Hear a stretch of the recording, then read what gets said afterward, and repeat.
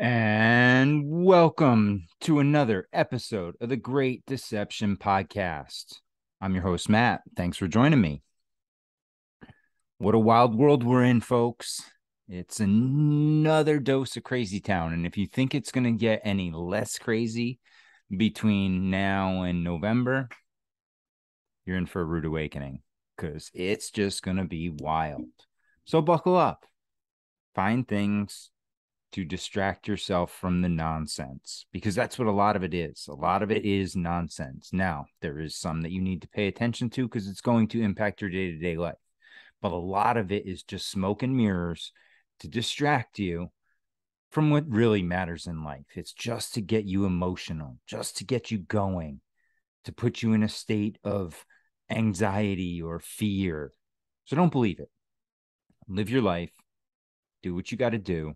If you start feeling anxious, go find a trail in the woods and go for a walk. Shut your phone off. Just go relax, listen, breathe, right? It's pretty simple.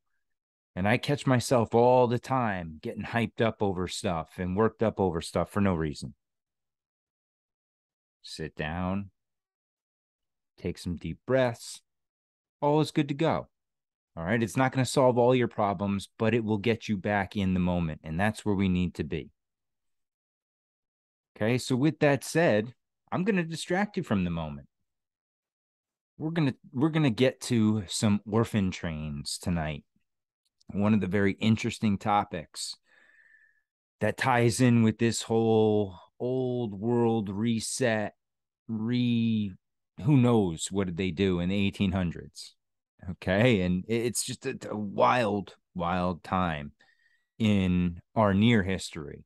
And I can only imagine what it was like further back because of how chaotic it was in the 1800s. I don't think this was the only time that things were this chaotic. I mean, for a straight century, it's just pure madness. I mean, there's like fairy tale stuff taking place, and at the same time, fairy tale type destruction. And then there's the fairy tale of the orphans. And we'll get into that. But first, we got some new members of the Great Deception Podcast Patreon. I want to thank Leanne. Thank you again, Leanne. Much, much appreciated. You've been a loyal member so far. I appreciate it. We have Landon and Eric are new this week. Gentlemen, I appreciate your donations. The interactions have been great so far. And guys, that's, aside from my DMs, the only other place I communicate with people really is through Patreon. So if you join the Patreon, you get all the Monday Night Master Debater video episodes. I tend to put out these shows if they're going to be video, like this one will. So I recommend everybody watch it either on Spotify or Patreon. And I tend to put some of these up there free on Patreon, so you can get a little look at it and see if you're interested or not to join the team. We have monthly Zoom calls where we get together. Whoever wants to hop on, we'll just either shoot the breeze, do some research. There's anything. It's always a good time. Last time it was myself and two others, and we talked for a good 2 hours and probably could have gone for two more. So, guys, it's at patreon.com/the Great Deception Podcast.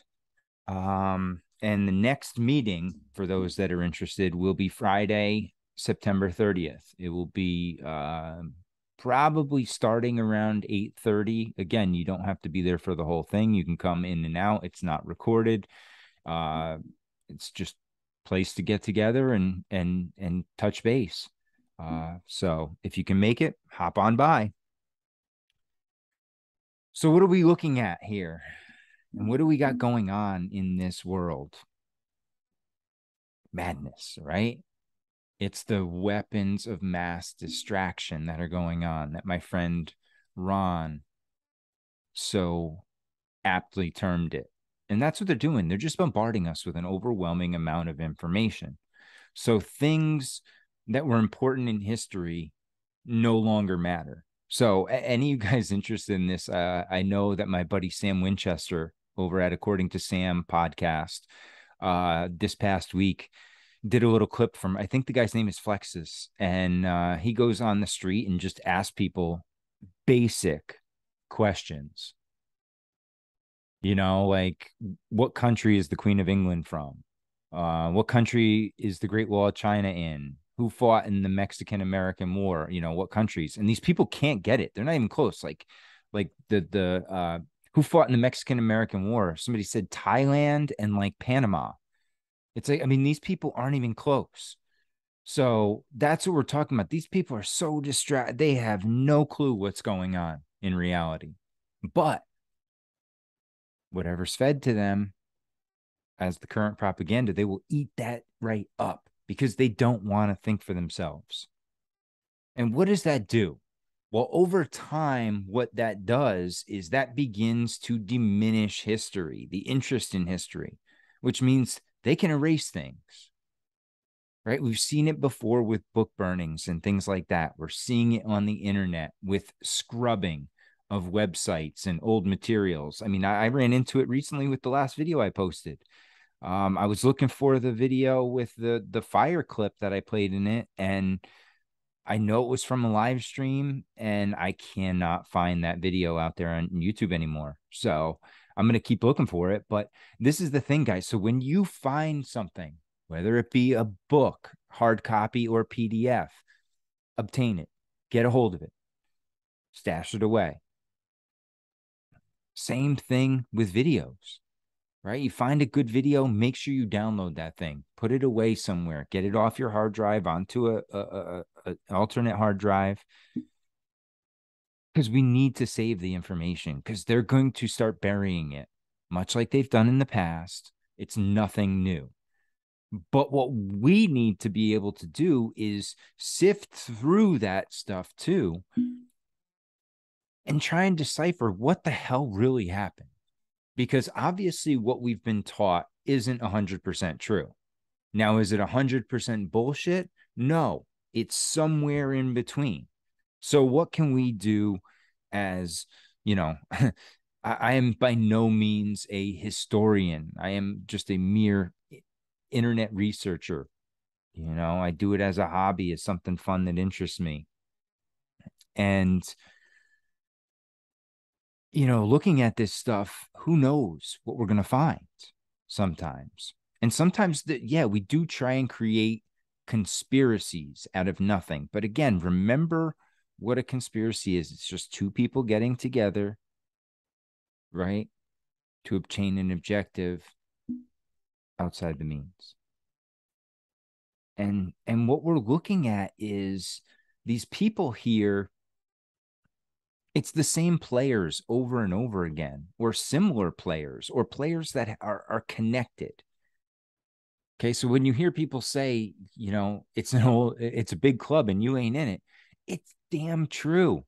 That's how this country was built. That's how this world is run. Either you're in the club or you're not.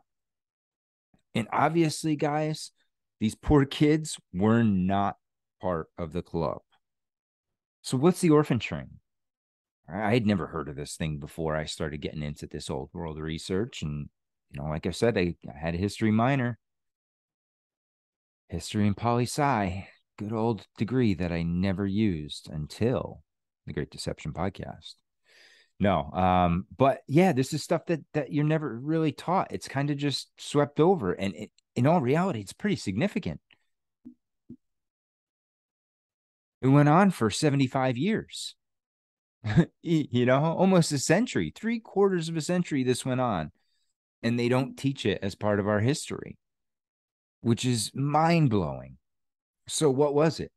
Back in 1854 through 1829, there were a system of trains set up that would bring orphans from the East Coast out west.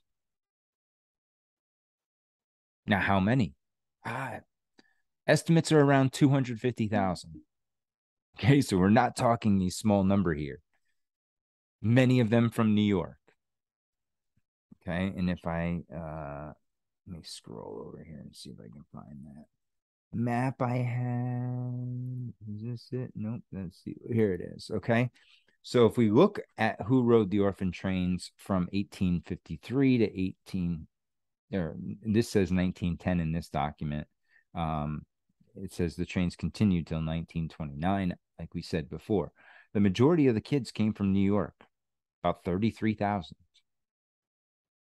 Okay. East Coast, about 1,500 from Connecticut, 1,500 from New Jersey, a couple hundred from Mass, a couple hundred from Mass, a couple hundred from Rhode Island, a little over 100 from New Hampshire. Then we go over to the Midwest. Now, this is where you start getting interesting again, okay? We look at Ohio, 7,200. Michigan, 5,200. Illinois, I think that's 9,100. I can't tell which one is for Illinois. Wisconsin, we're looking at 2,700. All throughout the Midwest. And then you get to the Rockies, right, where there's nothing, and then there's really not much movement. I'm surprised there were 1,300 in Texas. That's a pretty high number, it seems like, that would have been moved. Or who rode the orphan trains? 0 from New Mexico. Or no, Arizona, sorry. Interesting. So let's take a look at a great little video that sums up the orphan trains and some of the conspiracies around it. Now, she goes a little deep into this, so let's sit back and hear what she has to say. Between 1854 and 1929, nearly 250,000 orphaned children were resettled under what came to be known as the Orphan Train. A man that went by the name Charles Loring Brace was the first Freemason in charge of the Orphan Train movement in the USA. After the reset, many cities were completely empty. These cities were actually found by Masons first. They organized the World Fairs, which seemed like camps since everyone had a passport number and they would hold it up like an inmate. However, they repopulated these empty cities with children and families from around the world from 1854 to 1929.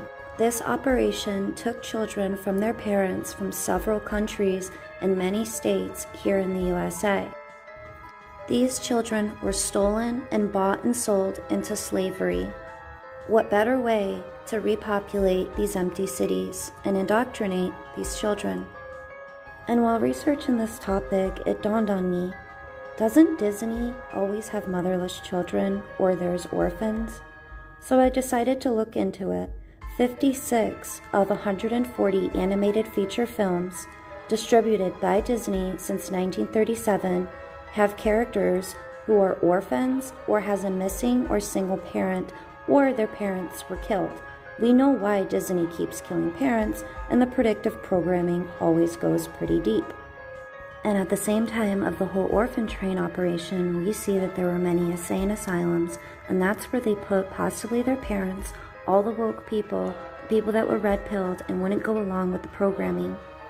That's why they got treatments and lobotomies. So, as you can tell there, she brought up a few controversial topics that she mentioned there. One, she mentioned the dead cities, the empty cities.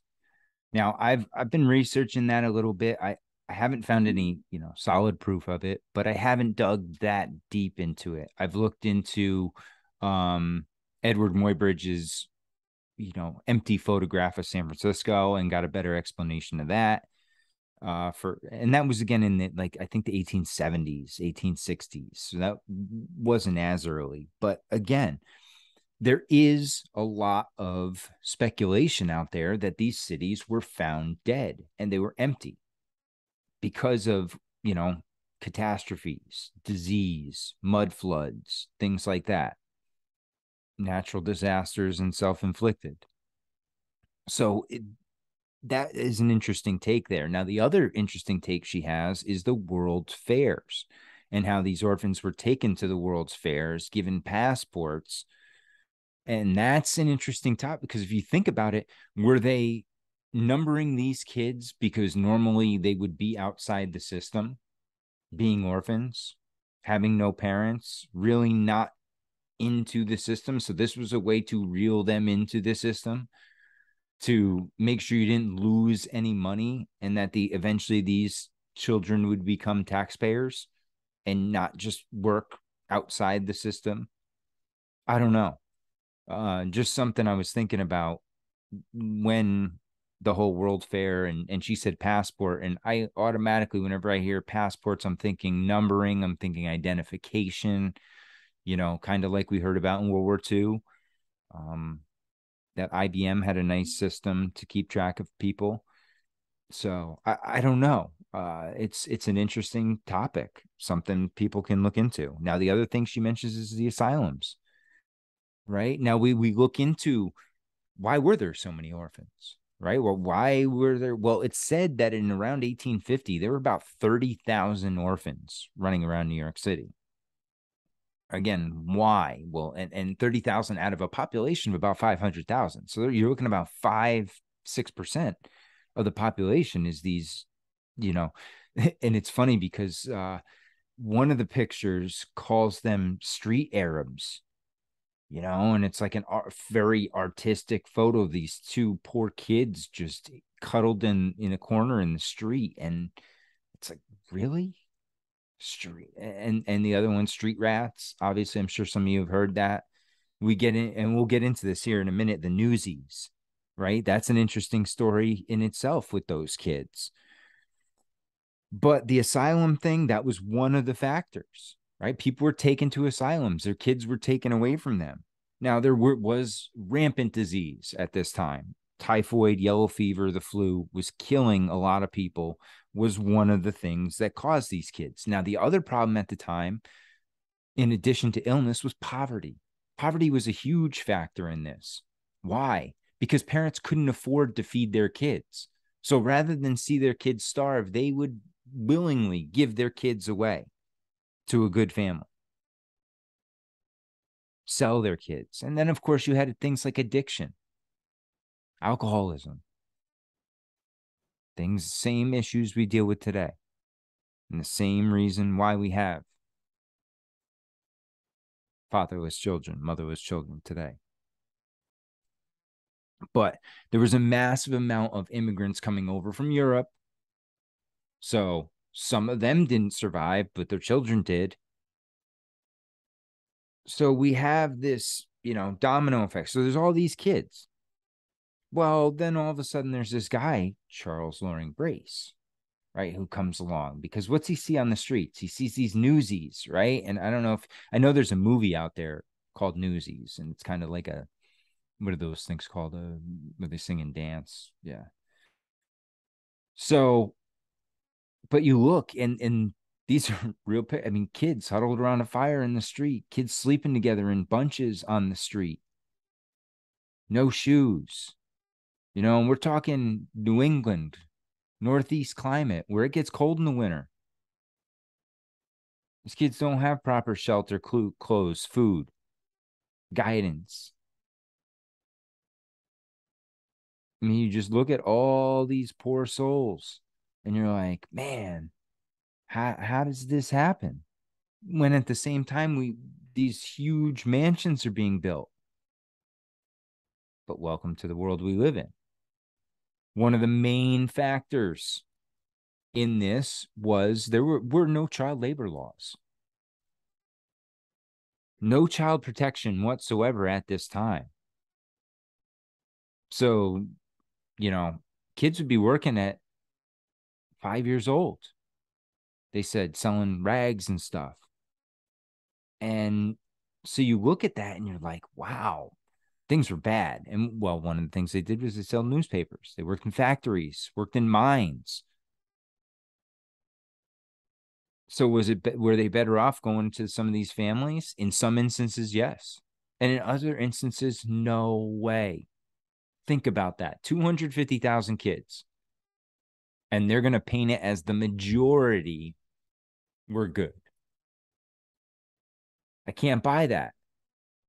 And you know why? Because think about the world today. There's a lot of messed up people. Think about how bad it must have been back then. right? I mean, these people would take these kids in, right? And so let's get into how does this whole thing come about? Okay, so we have let's go look at this article because this Angelique Brown on Social Welfare Library at vcu.edu did a nice little piece here, and she says a couple interesting things. And she's just talking about the movement again, like we talked about, 1854 to 1929. She says approximately 200,000. Everywhere else I see it's 250, if not higher. And she brings up Charles Brace. So I had never heard of this guy before. And so he is the founder of the Children's Aid Society, and we'll look up that too, who first came up with the idea of placing needy children with families in the West rather than in orphanages. Sounds like a great idea, right? The problem was this guy was a blatant racist and, hated everyone except for Protestants. And we'll see that when we dig into him a little bit more here in a minute. Brace felt that orphanages were overcrowded and gloomy places did not teach children to become productive and functioning adults who could take care of themselves. Brace believed that a strong family life could help these victimized children and neglected children. Knew that the American pioneers who were settling west could use help and felt that an arrangement that would place children within these families would be mutually beneficial. He thought that the farmers in the West would welcome the children, take them in, treat them as their own. Therefore, he arranged to send the orphan children to pioneered families, the orphan trains, in the practice of placing children out into homes that would accept them as the precursor to modern foster care systems in the U.S. He said the best of all asylums for the outcast child is the farmer's home. The great duty is to get these children of unhappy fortune utterly out of the surroundings and send them away to a kind Christian homes in the country. Now, here's the interesting thing. Do you think these kids have any say in where they're going? None whatsoever. Many of them were just put on the train and sent all over the country, some through the World's Fairs, some throughout, and they would come into these, and I'll show you here in a second, some of these posters. They would advertise, orphans are coming in, get ready for the orphan train. And people would just come out and pick up some orphans. Now they say here, a solid family. Well, the problem was in these families, these kids were treated as less than in most cases. They weren't really a part of the family. They were labor. They were no more than like a donkey or a cow, sheep, something that produces, that works. I mean, they were used for labor. I mean, in some instances, they were used as damn chimney sweeps. I mean, it's unbelievable. And I'll show you a picture of that later. But I think in reality, he said it best. They were just out there to repopulate the West or to populate the West. Obviously, they needed help with work in the farms and fields and mines. I mean, these kids were working horrible, horrible jobs. And there's instances where they were taken from their mother, right? Just taken from her, or she was in the hospital, and they would send him on an orphan train. He's like, well, wait, I can't go. My mom's in the hospital. I'm like, well, tough kid, get on the train. And then who knows if he ever reconnects with his mother or not, because God only knows where they sent him. And this is the precursor to the foster care system. But this 75 years of, I say, terror. I mean, I tend to think this is, borderline child abuse, because these kids have no say in the matter whatsoever. And there's very little oversight on any of this.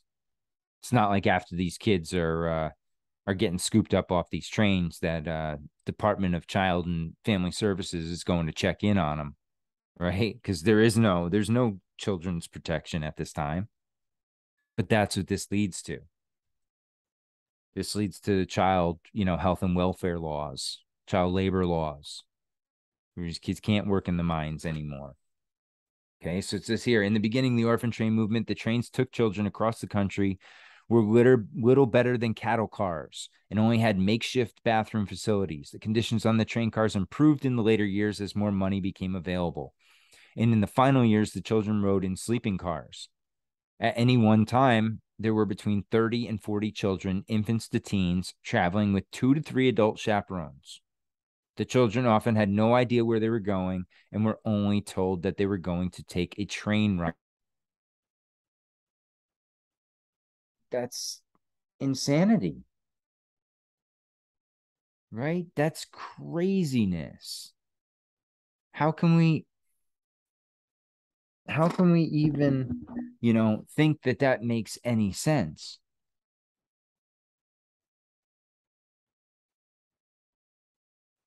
It said the confused and frightened children lost contact with their families in their hometown, and those that were old enough were encouraged to take a complete break with their past.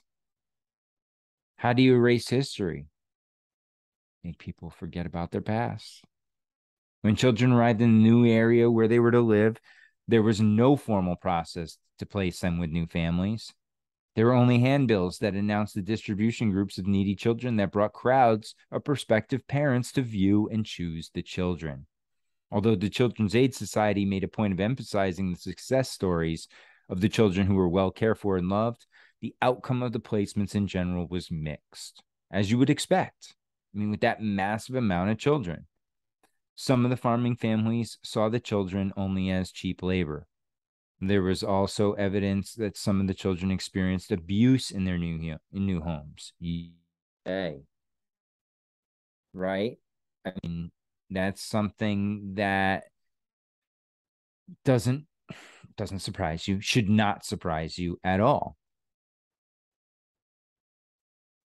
Okay, it says, I do remember the children milling around outside the train waiting to be assigned our seats. The big problem was that you never know what the future held for you. You had no idea what the future ever held for you, and that was a great concern and a great worry. That was Lee Nailing, an orphan train rider.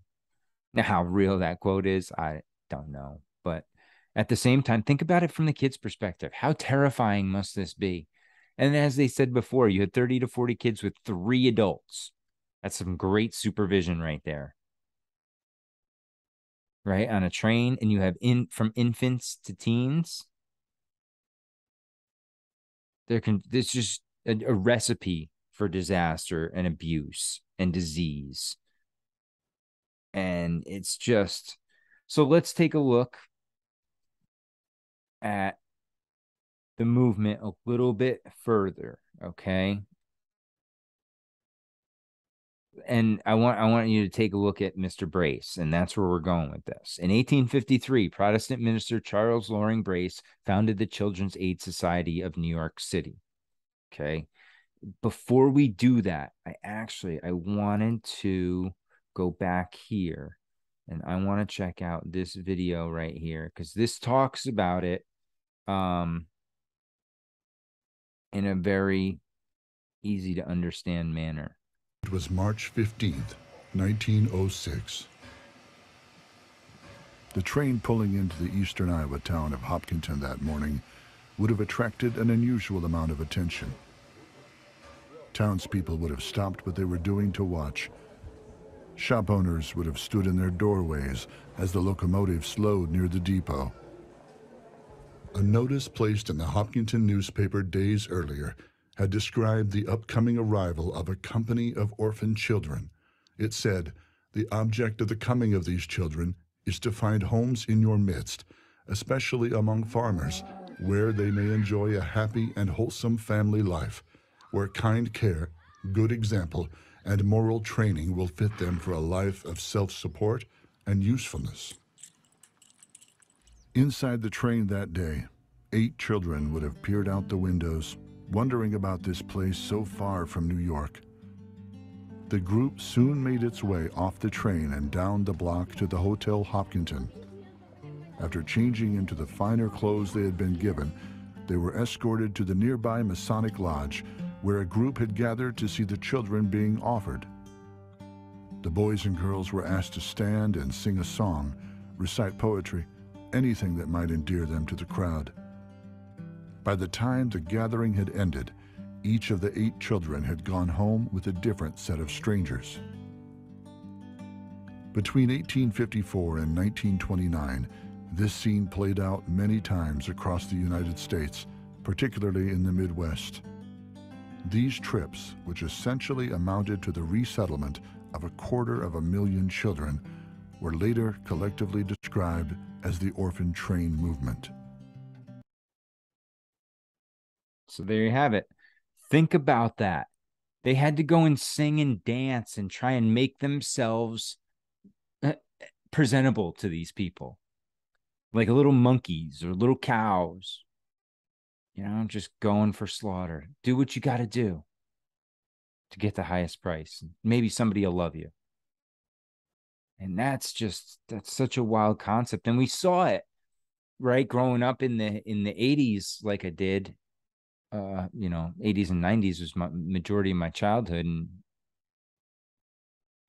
Little Orphan Annie, right? There's all these orphan stories. And like they said in the first video, 56 out of 140 Disney motion pictures had an orphan or dead parent. That's over a third. Is that the way and again, I think that, movies, entertainment should represent what happens in reality for the most part, right? So if we're getting these movies, right, about orphans, then there should just be an abundance of orphans. But there's not, right? There's a lot of broken homes now. That's a whole different story. A lot of divorced parents. But you don't hear about the number of orphans anymore. I mean, there's foster homes all over the world. Obviously, there's agencies that take care of this stuff. They're corrupt as shit. So anything you can do. Now, think about this, though, guys. You got to be a good parent. Fall on your sword. Do what you got to do. Take care of your damn kid. They didn't choose to be brought into this world. They deserve guidance, leadership, love, affection. Okay? It's not that hard. You just have to be there for them.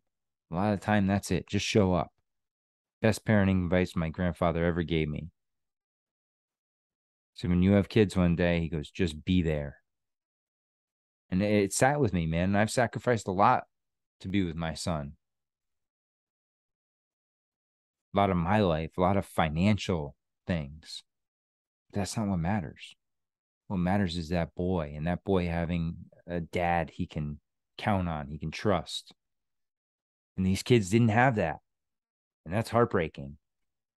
But at the same time, we look at it and what does this do? This is 250,000 kids back in a time when the population isn't huge like it is today.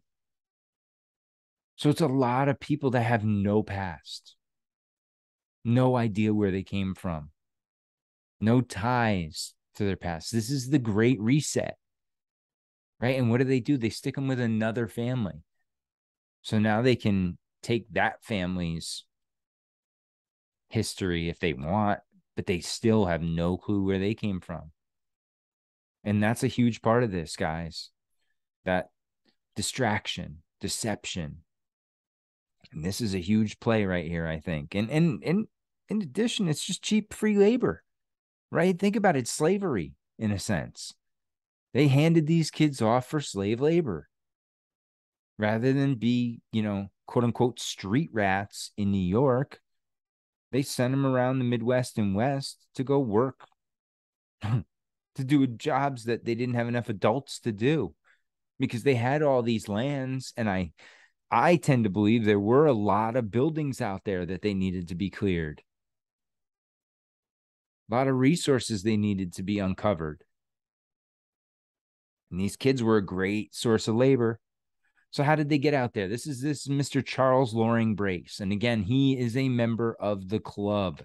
When we talk about this big club, the ties that he has, his education background, he fits the bill perfectly. Okay, so 1853, Protestant minister. I love how they hide behind the cloth. Charles Loring Brace founded the Children's Aid Society of New York City for the purpose of easing the plight of abandoned children. Brace viewed the orphanages as little more than human warehouses. We talked about that, and lacked the resources, expertise, and incentive needed to turn orphaned into self-sufficient adults. Along with providing children the basic academic and religious training, the society attempted to find them stable and safe jobs. Right? This is job placement. These are infants to teens. Faced with a rapidly growing number of children cared for by the Children's Aid Society, Brace came up with the idea of sending groups of children to areas of recently settled American West for adoption. Brace reasoned that the pioneers settling the West, always grateful for more help on their farms, would welcome the homeless children, treating them as family members. The best of all asylums for the outcast child is the farmer's home. Like we said before, the great duty is to get these unhappy, fortune utterly out of their surroundings and send them away to Christian homes in the country. After sending, these nearby farms in Connecticut, Pennsylvania, and rural New York in 1853, Brace's Aid Society arranged its Orphan Train, delivery large groups of orphaned and abandoned children to Midwestern towns in September of 1854. Okay. October 1st, 1854, the first orphan train carrying 45 children arrived in Dowagiac in southwestern Michigan. By the end of the first week, 37 of the children had been placed with local families. The remaining 8 were sent by train to families in Iowa City, Iowa. 2 more groups of homeless children were sent to Pennsylvania in January of 1855. Okay, so it says between 1855 and 1875, the society sent an average of 3,000 children a year to homes in 45 states, just dispersing the population, separating, dividing, right, from their past. As a strict abolitionist, however, Brace refused to send the children to southern states.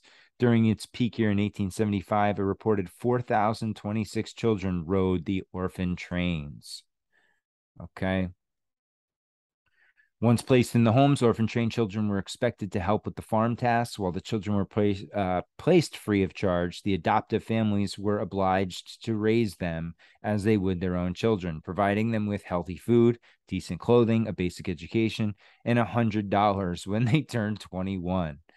I mean, I guess that's a nice little start these days just to get your beak wet, but older children who worked in the family business were to be paid wages. Okay, the intent of the orphan train was not to form of adoption as it is known today, but an early form of the foster care system as a process known as placing out. Families were never required to legally adopt the children they took in. So how would they be a part of the family then? If they gave them their name, then they would sure be a part of the family, right? While the society officials tried to screen host families, the system was not foolproof and not all children ended up in happy homes. Rather than being accepted as family members, some children were abused or treated as little more than internment farm workers. Despite these problems, the orphan trains offered many abandoned children their best chance at a happy life. Okay, so it's very interesting. Let's look at one more. Oops, sorry, I went too far. I want to look at one more video here. Oops. And this is and actually we're gonna skip that one because that's the orphan guy who tells his story, and it's just a long story. So child labor, right? There were no labor laws. So they could then spread these kids out and start getting things going out in the Midwest and West. Look at this. This is what I was talking about before. They were using kids as young as 6 as chimney sweeps. They drop them down with a rope and a broom, have them clean the chimneys. This is insanity, folks. Insanity. Look at this shit.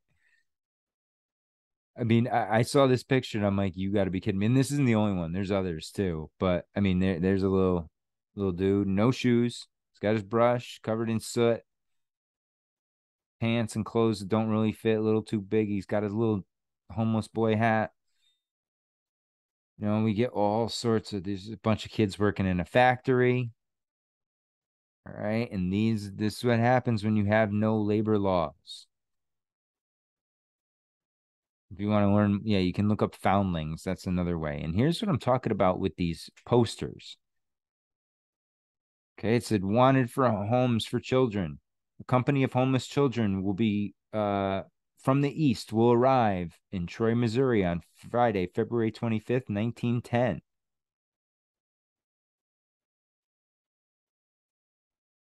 Come by and see the children and hear the address. Distribution will take place at the Opera House Friday, February 25th at 1:30.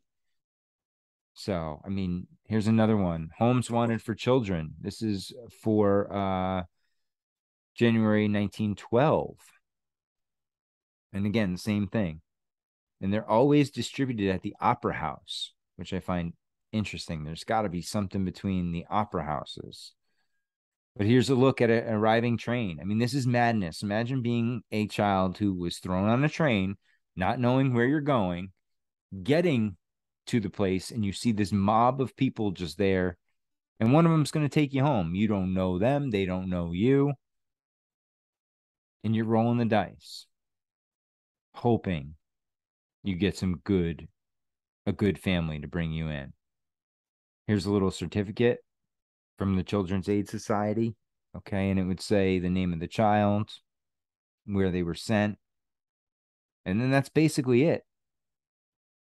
Placing agent. And then they would say it, dust their hands off, and okay, on to the next one. A painting of the orphan train, ads in the newspapers.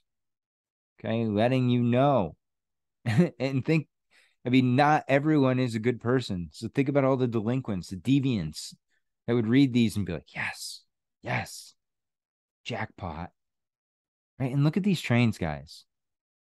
This picture right here blew my mind when I first saw it. And it's the poster you see most of the time for the orphan trains. I think this is I don't know where this is in, but this is in the 1900s.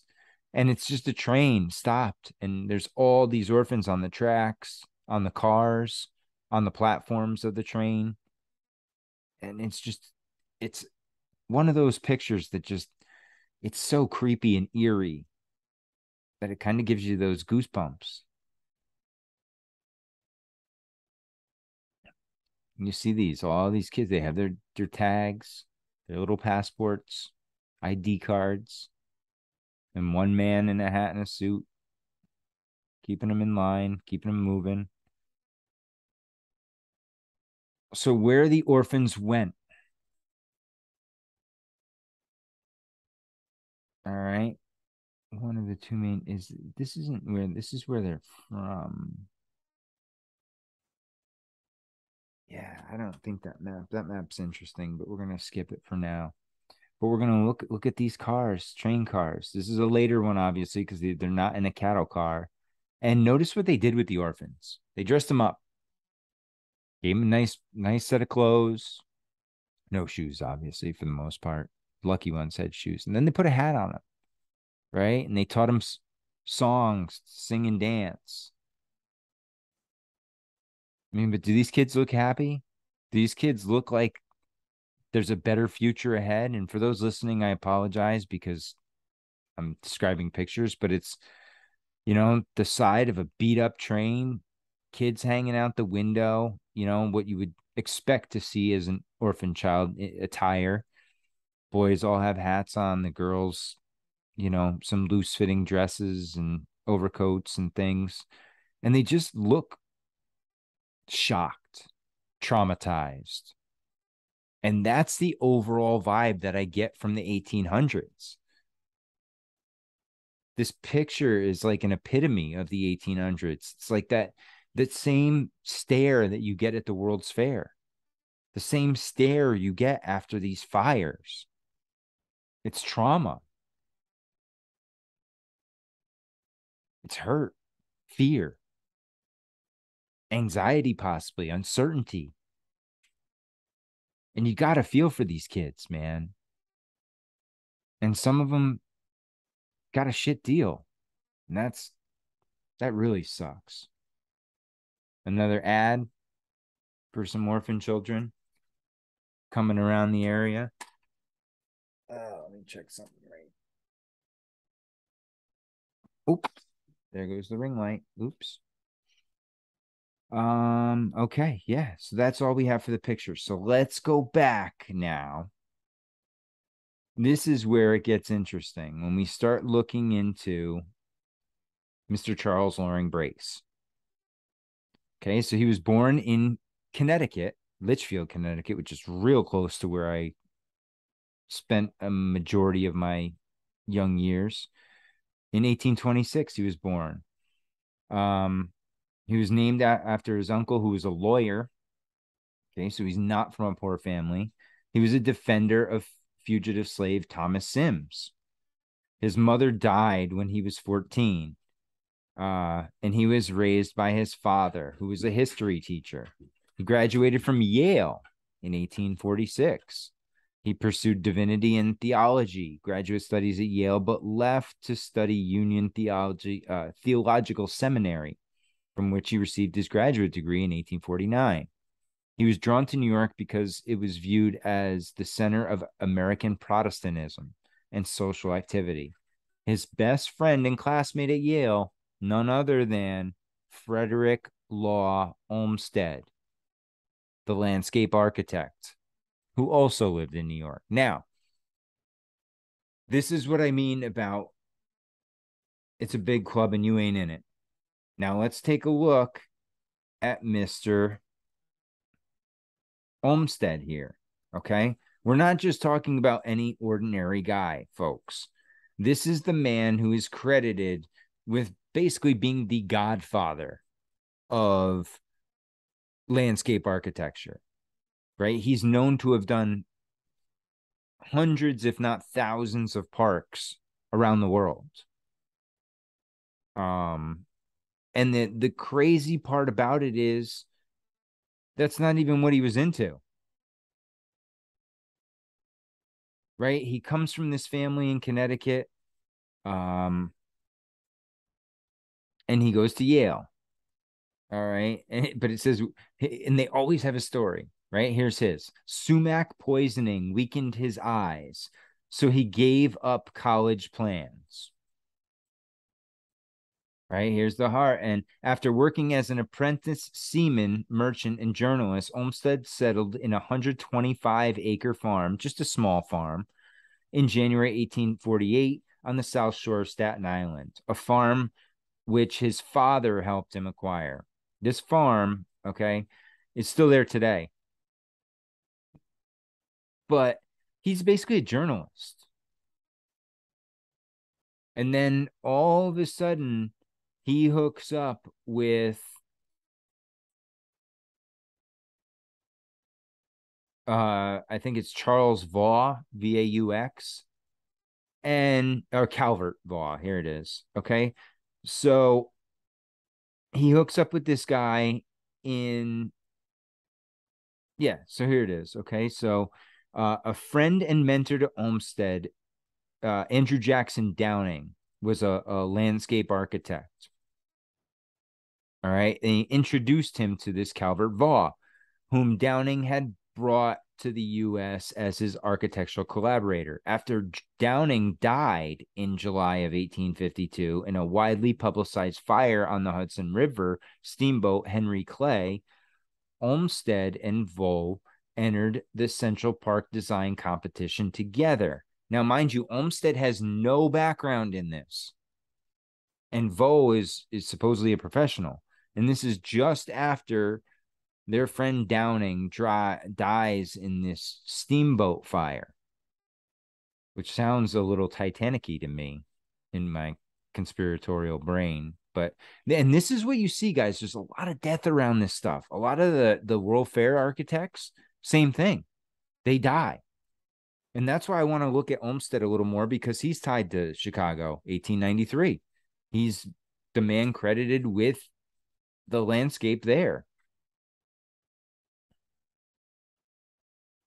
Okay, so Vaux had invited the less experienced Olmsted to participate in the design competition with him, having been impressed with Olmsted's theories and political contacts. What does that have to do with landscape? I guess he's looking for an in. Prior to this, in contrast with the more experienced Vaux, Olmsted had never designed or executed a landscape design. All right. So, and then by 1861, he's leading the sanitary commission.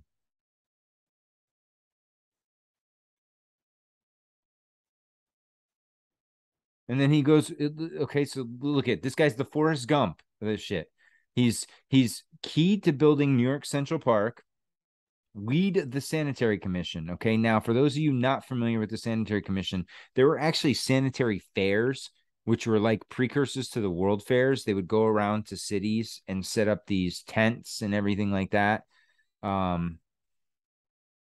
And they generally tended to the wounded from the American Civil War. But it said Olmsted headed the medical effort for the sick and wounded at White House Plantation in New Kent County, which had a boat landing on the Pamunkey River. On the home front, Olmsted was one of 6 founding members of the Union League Club of New York. Olmsted helped recruit and outfit 3 African American regiments of the United States Colored Troops in New York City. He contributed to organizing a sanitary fair, which raised $1 million for the U.S. Sanitary Commission. Okay, so he's there. He's doing sanitary stuff. Then, in 1863, he's going west to be part of the gold rush. Right? This guy's all over the place, East Coast to West Coast. He stopped, and then he's going to hit up Chicago later on his way back through. Right? This is insanity. This guy's everywhere. And you see this with these characters over and over again. They tie him to all these different events. It said Olmsted went to become manager of the newly established Rancho Las Mariposas in Mariposa gold mining estate in the Sierra Nevada mountains in California. The estate had been sold by John C. Fremont to New York banker Morris Ketchum. The mine was unsuccessful. By 1865, the Mariposa Company went bankrupt. Olmsted returned to New York. The land and the mines were sold at a sheriff's sale. Like, dude, this guy's just, so he has no experience in gold mines, but we're going to let him run the project over and over again. And then he's credited with all these parks and being this great conservationalist. It just, I mean, basically Chicago, Buffalo, Milwaukee, everywhere, Detroit, all over, Prospect Park, Riverside Park, Chicago World's Fair. I mean, this guy was just, even the Hudson River State Hospital for the Insane in Poughkeepsie. And I've driven past that. I used to work around there. Okay, it wasn't until 1883 that he became established what is considered to be the first occurrence. He's the first full-time landscape architecture firm in Brookline, Massachusetts. So it's just, guys, it's these, and he's tied to Charles Loring Brace. Okay, so Brace was a Calvinist when he decided he wanted to pursue his humanitarian efforts in the streets rather than the church. Brace was aware of the impoverished lives of children in New York City, and for this reason, he concentrated on improving children's situations and their future. In 1853, Brace established the Children's Aid Society, like we talked about before. Okay. Yeah. Okay. And this is what I want to talk about. The society in 1854, the society opened first of its newsboys lodging houses. Okay. Which would become one of Brace's most successful projects. These houses provided basic room and board at low prices to homeless children. Room and board at low prices to homeless children. They're charging homeless children to have a roof over their head. This is insanity. who hawked newspapers on the streets of American cities. Though Brace viewed the newsboys as children in need of the services provided by the houses, they also inspired Horatio Alger's stories in which newsboys' independence and pluck is rewarded with great wealth. But so what they would do is, because prior to this, someone else had a house like this, and they would send the boys out and let them sell papers, but they had to make sure they paid to be able to stay there.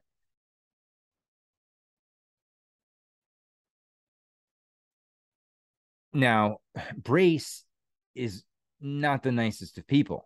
Doesn't have the most PC of opinions, and he said he wrote an essay in 1872, one crime and poverty-ridden area around the 10th Avenue he referred to as Misery Row. Misery Row is considered to be the main breeding ground of crime and poverty and an inevitable fever nest where the disease spread easily. Many of the children deemed orphans were not orphaned at all, and when families of origin tried to keep their children, they were rebuffed. So they basically stole people's kids. Orphan asylums and almshouses were only social services available for poor and homeless children at the time. Brace did not believe that these were worthwhile, right? So he set up his own thing. Brace focused on finding jobs and training for poor and destitute children so they could help themselves. His initial efforts in social reforms included free kindergartens, not a bad thing, free dental clinics, not bad, job placement, interesting, training programs, great, reading rooms, fantastic, and lodging houses for boys. However, Catholic and Jewish religious leaders feared that Brace was trying to rescue the children from Catholic and Jewish faith.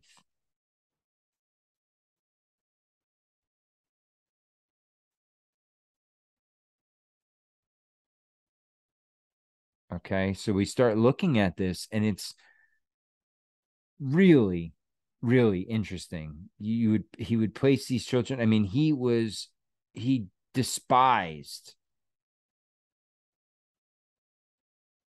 non-Catholics, right? He definitely saw them as less than. And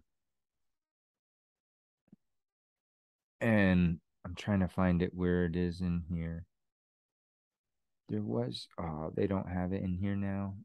I'm sure I missed it, but yeah, it might be in the Children's Aid Society. But yeah, they set up all these great things, but he did not notice what did not get sent on these orphan trains. There were no minority children, no black children, no brown children. It was just white children. So what am I getting at here? Well, this is part of what they did with this, right? This is that Europeanization of America, the whitening of America, because prior to the 1400s, it appears that this place was full of non-white, right? The natives, and even, some people debate that the natives weren't the true natives and there were natives before the natives. They weren't white either. So in order for this whole agenda to work, this whole great reset plan of theirs to work, they need to have their minions out there, right? And it's a shitty way to put it, but it's a way to look at it, right? They're just sending these people out there to go whiten up the Midwest and the West some more. Make sure they get the numbers in their favor. Because as these people grow up, they're going to be taxpayers, they're going to be voters, and they're going to be part of the system. We need them in this system. And that's what this boiled down to. So you look at these trains, and what did they do? Well, they would bring the kids. An interesting thing is bringing them to the World's Fairs. So they would bring them there, and they would take them around and have them tour the fair, right? Get them their indoctrination, get them their diploma. They would graduate from the fair. And then they would take them to be adopted. And if they didn't get adopted, they'd be on the next train and move to the next city. And that's how it worked. They just kept moving on and on and on until eventually they were adopted. And it's just you're thinking 250,000 people, guys, back then. 30,000 orphans in 1850 in New York City, about 5 to 6% of the population. So we're not talking about small numbers of things. Now, add into this, and this is a whole nother rabbit hole, and we're not going to go down it right now, but I want you to think about it. The baby incubators and the inventoriums at these world fairs, they played into this as well, right? Because, and here, let's pull them up. I'll show you what I'm talking about for those of you who are unaware of what we're talking about here. Incubators. Where are the incubators? There we go. Incubator babies. All right. So we'll go. Stop.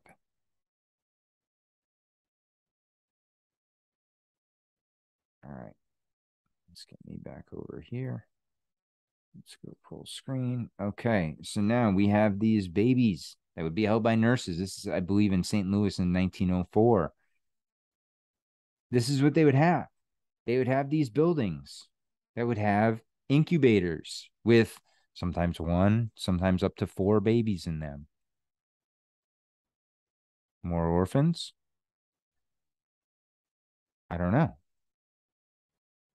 But we look and, like, look at this. This is an attraction, guys. Right here. Baby incubators with living babies. Once seen, never forgotten. Now, what's interesting about this, and this is a whole different rabbit hole if you want to look into it. There's some people that say that these babies were test tube babies. That they weren't, natural births. They were test tube babies. They were a creation. A hybrid almost.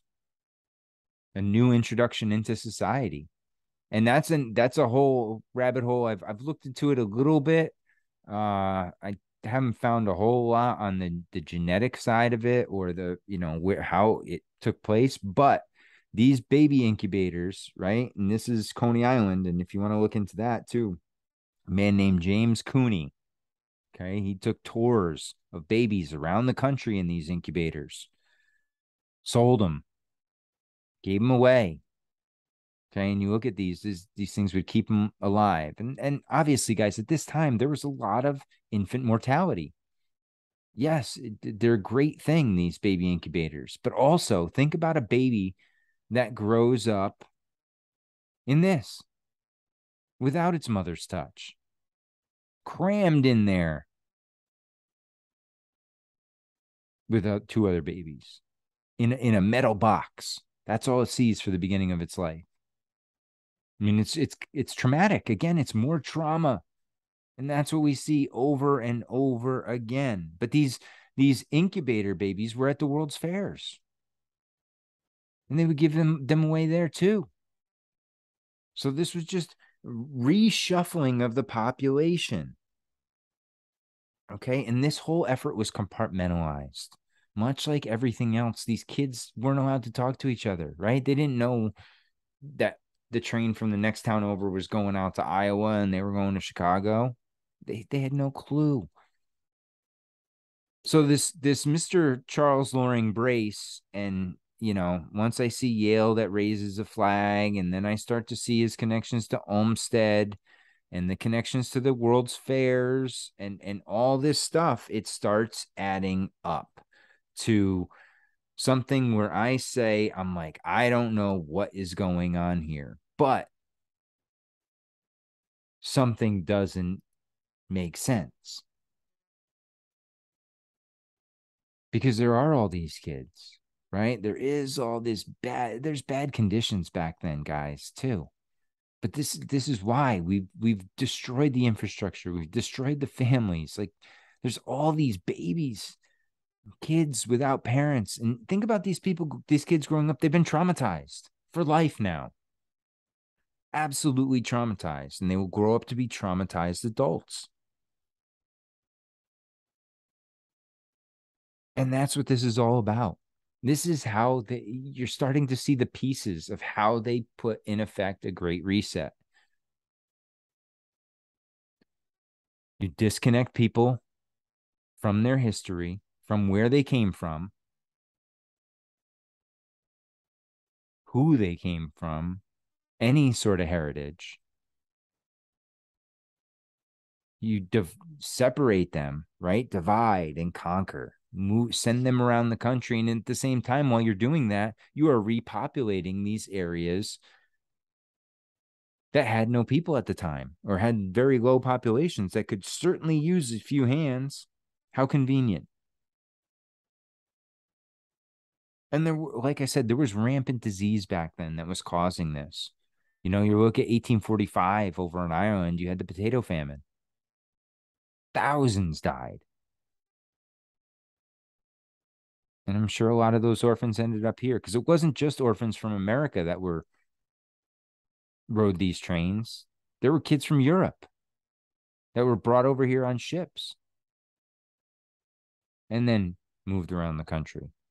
So this is a coordinated effort. Now, they're going to tell you that, you know, we were just looking out to make these kids' lives better. And okay, yeah, I can see that. But I can also see there's an alternative agenda to this, right? It's never as clear as they put it forward, that it's always for a sanctimonious cause. Everything they do is for the good of the people. No. They decorate it that way. The Patriot Act, right? The Inflation Reduction Act. They're all bullshit. There's nothing patriotic about the Patriot Act. There's nothing that will reduce inflation in the Inflation Reduction Act. But they sell them to the people as good things. Orphan trains. You know, oh, we took these orphans off the streets and we gave them good homes. What about the ones that got the shitty homes? What about the ones who got sexually abused, who got raped, who got killed, who got sent to the alcoholic's house where he was beaten? What about those kids? You know, too many kids slip through the cracks. And that's the problem with society today, right? And that old saying, it takes a village to raise a child, is so true because that's the way it should be done. The elders should be raising the children, the ones with the most wisdom, the ones with the most knowledge, while the parents go work, earn a living, bring home the food. And then the family unit gets together at the end of the day. And that's the way it's meant to be. And now, you know, the days of the multi-generational household are gone. Gone. You don't see it anymore. I mean, a lot of my friends growing up, their grandparents live with them, you know, or their grandma live with them. You don't see that anymore. So we're not passing down the traditions. We're not passing down the history, which causes us to not know. So anything that you are fed, you are susceptible to believing. And that's what this does with this whole reshuffling of the population. And that's where we are with the orphan trains, guys. It's a really interesting, I wonder, do we have the XX ones here or no? Let's see. Yeah. One of my favorite dudes, okay, the Improbable Dreamer on or the Doctor, sorry, Improbable Dreamer on Instagram. He's the Doctor on TikTok. I don't go on TikTok. I get sent TikTok videos, so let's go with it. He's always good. It's a very strange period, indeed. Right along the time you had all those baby incubators going on, all these world fairs, you also had these going on. This was the phenomenon known as the Orphan Trains, in which our governments would round up orphans from all over and ship them off all across the country in America and Great Britain. Also, you would have countries like Britain passing laws where they would take single mothers' kids from them and throw them into these orphanages and put them on these orphan trains. Basically, for the sake of purity was the reasoning. Perhaps those that didn't comply with the narrative would be put into these asylums also popped up all around that same period in time. Question everything, friends. Question everything, friends. I love how he ends it like that. And I've actually caught myself doing it on one or two of my short videos, and I had to read it at the end of it because I'm like, God, I can't steal his tagline. Question everything is the Great Deception's line, though. But like he said there, right? It was a concerted effort. It was between Europe and America. It was a way to repopulate the West. Because I think it was populated before. I think this narrative we've been fed that the West is just this barren land with a bunch of natives running around, I find it very hard to believe. Okay. I just don't buy it. But this picture right here, folks, is what really sits with me, because this sums up the orphan trains with me. Do these kids look like they're going to a place of hope? Do they look like they have, a hopeful future ahead of them? And they remind me a lot of the kids today. Just throw a cell phone in front of their hands, or some iPod earbuds in their ears. And that's the look of the kids today. That look of just what's going on. And I don't blame them. It's a crazy time that we're in. But guys, I hope you enjoyed this. I find the orphan trains fascinating. It's one of those topics that doesn't get a lot of publicity. It's a very significant event in our history, in the history of this country, at least, and the way it was shaped. And the bottom line of it is that, this was a, humanitarian effort, but at the same time, there's always an angle that they're playing. And we talked about those angles, the repopulation, the quote unquote whitening of America. I don't know. Another one of those very interesting things. But now that we've talked about this, go back when you're watching children's cartoons, children's programming. Notice how many of the kids are orphans. And notice how many of the kids come from a nuclear family. I wouldn't be surprised if it's almost split between the number of orphans that you see and the number of nuclear families, because they do not promote the nuclear family. And for some reason, especially in the 80s, they really pushed this whole orphan idea, the rags to riches, right? That was the saying. You had little orphan Annie out there screaming, singing her little red head off.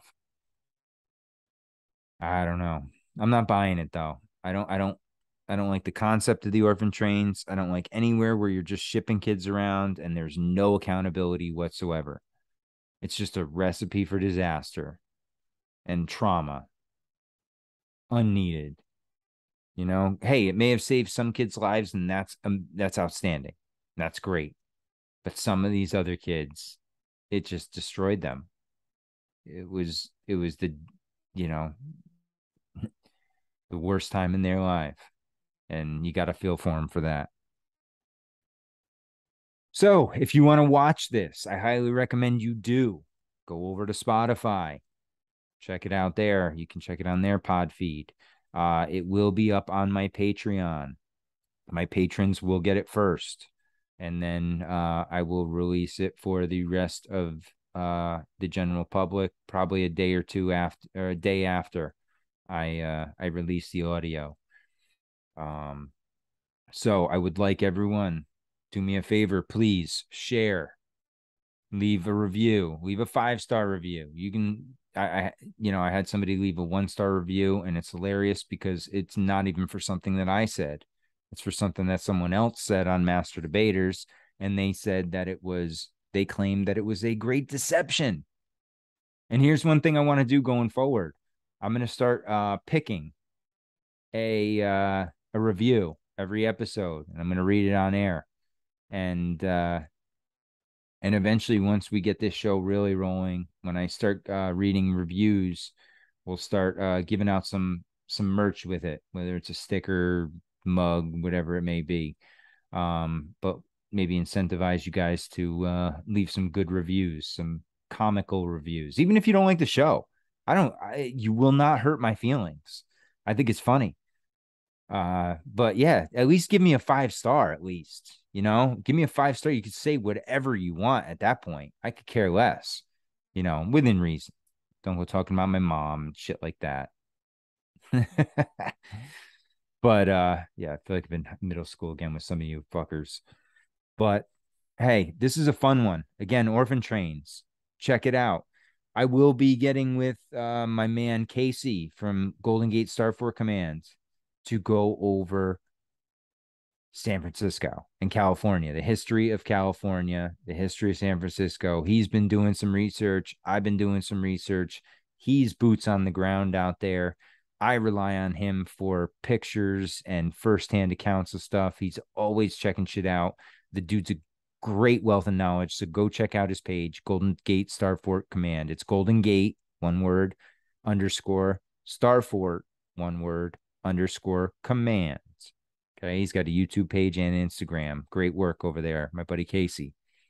So those shows will be coming out. It's probably going to be a multi-part thing because we both have a shitload of information that we want to go over. We're going to be looking at the buildings. We're going to be looking at parks. We're going to be looking at Google Earth. We're going to be doing a deep dive on the history of San Francisco mainly, but also California in general. So that's going to be a fun one. Stay tuned. Guys, you want to help the show out? Patreon.com/The Great Deception Podcast. You can contribute. There's a $3, $5, $8 tier. I also have a Venmo if you want to make a one-time donation. All the links are down below in the description. I appreciate each and every one of you.